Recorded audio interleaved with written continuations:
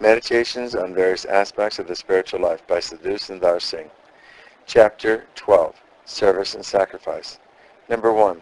God is always active in creating and in sustaining His creation. John chapter 5, verse 17. His works never cease. We see them in the circulation of the blood and in respiration, which go on unceasingly in living creatures. Again, we see them in His inanimate creation.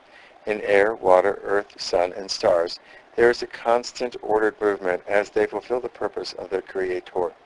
Why should we then, who are called the sons of God and are, in fact, in every way superior to all His insensate creation, neglect and carelessly fall short of the definite work which our Creator has, in His mercy and providence, allocated for us? Number 2. Satan has none of the impetus of the righteous cause to help him, but he works incessantly. He is busy day and night in leading people astray. How the serpent, which brought about the fall of Eve, still creeps about without even hands and feet. Then if we, who are the followers of truth, and have received the commission of God and the power of the Spirit, neglect our blessed work, we are indeed inferior and are worse than Satan and the serpent. Ephesians 6, verses 10 through 18. So let us be wide awake and watchful and get our strength from God, by which to overcome Satan and evil and faithfully to accomplish and complete our definite work. 2 Timothy 4, verses 4 through 5, James 4, verse 7. Number 3. A SUFI, or mystic on a journey, had with him a quantity of wheat. When he had been on the road for several days, he opened the bags and found in them a number of ants. He sat down and pondered over their evil plight, and being overcome with pity for the little lost creatures, he retraced his steps to return them safe to their original home. Perhaps it is possible that a man should show such sympathy with helpless insects. But how is it that we so deplorably lack sympathy and fellow feeling in our dealing with men who, made in the image of God, have gone astray, like the prodigal son and the lost sheep? Surely it is a bounden duty that we should be brought back to the way of righteousness and return to our Father's eternal home. Once in the hills I saw an ant running round looking for food. It found a seed which it merely touched, and at once went off again. I thought that the seed was perhaps bad or sour, but no. In a little while back it came with a number of its companions. It had no thought of keeping the food to itself, but wished them to share in it. Selfish men should learn the lesson of the ant. Those who have received all kinds of spiritual blessings from living with God should take His word to those who have not heard of Him, that they also may receive the fellowship and blessings of God and eternal joy.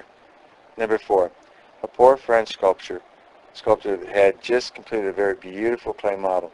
That night it became bitterly cold and wet, and he was afraid that the model might be damaged by the frost.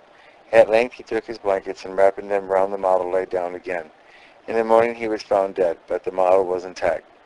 When there are people among us like this, who are willing to give their lives for the work of their hands and for lifeless things, then how much more willing should we be to spend our lives for those living souls whom God has created in His own image? 1 John 3:16. Number 5. Until a lump of salt is dissolved, it cannot salt a single grain of pulse. And till the sun's heat has melted the snow of the mountains, it cannot flow down and irrigate the sun-dried and thirsty plain, nor can that snow be drawn as water vapor to form clouds, from which it can come down as a rain to make the thirsty land green and fruitful. So if we are not melted by the heat of the Sun of Righteousness and by the fire of the Holy Spirit, that is, if we are not tried by self-denial and sacrifice, then we can neither quench the thirst of any famished soul, nor bring him to the fountain of life, where he will be satisfied and made alive forever. Number 6. We cannot serve the Creator and His creatures without meeting difficulty and temptation, but we can make no spiritual progress unless we meet them. In the world no man is free from them, and one who does not endure temptation is, as Aristotle has said, either a beast or a god. Difficulties and troubles are the cross that we have to bear, but through bearing them, life and countless blessings come to us. For as birds carry wings and wings carry birds, so experience tells us that he who with joy takes up his cross in himself, lifted up by it, and borne safely along until he reaches his final destination. Number 7. We must consider family, and other duties as included in these difficulties. Some fail to understand this and look on them as a burden or a hindrance. Angelo of Foligno, on the death of her mother, husband, and children, congratulated herself as she considered that they were great obstacles in the way of God. To fulfill all these duties with self-sacrifice is just as much the will of God for us as to spend our days in prayers, fasts, and vigils. Experience teaches us that in helping others along, we help ourselves and reach a wonderful contentment in our own souls, a fact which shows clearly that we have an intimate connection with others and that all progress is based on mutual help and service.